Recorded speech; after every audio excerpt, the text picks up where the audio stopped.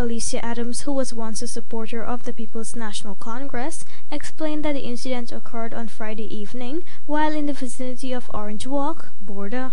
After being approached by a group of friends, Aubrey Norton showed up and followed her as she was heading to her vehicle. Adams stated that he verbally assaulted her and persons nearby had to intervene so that she could have made it to her car, where the police was summoned.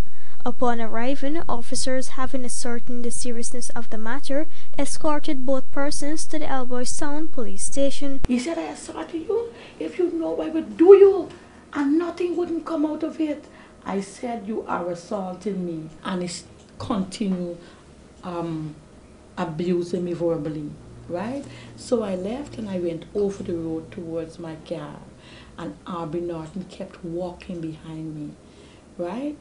And he went to his waist, and that is when one of the same girls that was with him came and she hold on to me and said, "Girl, go in your car, go in your car, because we are women alike, go in your car," while the other one was holding him back. During that time, the woman related that she had to seek an escort to a secure location since Norton instructed someone to look out for her when she leaves the station.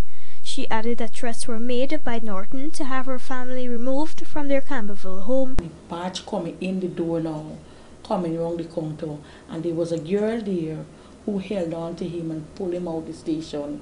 So right by the window, he said, "You watching me now? Watch me, God. You watching me now?" I felt so fearful for my life. I left my car there, and I had to be escorted to, I wouldn't disclose where I was.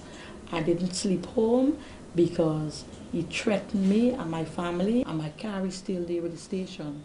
I didn't drive my car because he took my car number. The woman is contending that it is not the first time threats were made by Norton ever since she pulled support from the PNC and joined the PPP.